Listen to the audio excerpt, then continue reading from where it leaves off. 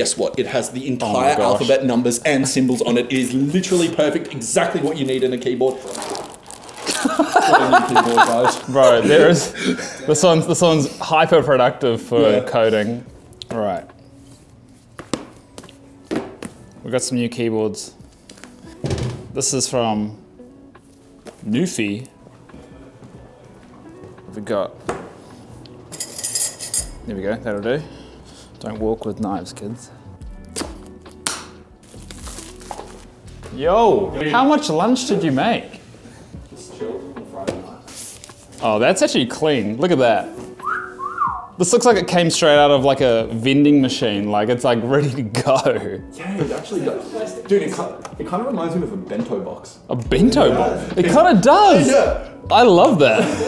Wait, is that just packaging? Yeah, this is packaging, yeah. Oh, I thought it was like a nice little case. I mean, it is. You can use it as a case. Wow, that actually, that is so nice. Holy damn. Wait, this is beautiful. I'm not gonna lie. Listen to the sound of that. It's too quiet. It needs to be louder. Wait, how loud is your one? Smells good too. Let's see what it's like in the setup. Put that there.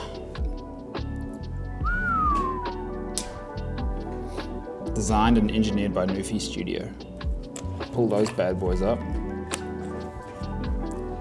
I really like that. It's like a nice mirror. Let me know what you guys think. I'm gonna put a link to it down below. Shout out to NuPhy. You guys killed it with this keyboard. Very retro, like almost like what I imagine in like a Japanese arcade kind of vibe. So yeah, that's really cool. I really like that. If you want something that's like, what would you say, Alex? Like travel-wise? Fit in the backpack. Definitely fit in a backpack. Build quality actually feels pretty nice as well. Like it's light. Great work. NuPhy. That's keyboard 1. We have a second keyboard coming in. Oh, no. I'm sorry. A NuFolio. What? V3. It's a case. For the keyboard? Yeah, so we can travel. Oh my gosh, I actually can't open this. Dude, this is like a leather case. This is so sick. So guys, this is like the full setup. I can't get this bit off. So, if we grab this keyboard, put those in, put that there. That is beautiful. Okay, I'll link both these below. Highly recommend. Go check those guys out. But we got another one. It doesn't stop there, guys. Let this man do some work. Hey, we're not working till we review these keyboards. Oh my god. Keychron Q1 Max. Something that I do love about Keychron as well is their boxes. You feel like you're opening like an Apple product, essentially.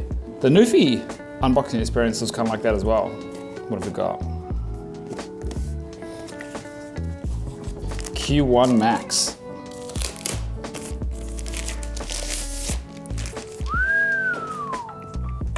Look at that bad boy. Okay. Pretty retro, very retro. Oh, it's heavy. It's heavy, eh? Someone with that. Oh, this is gonna be sturdy on a desk. Oh yeah. Oh, and you got the knob as well.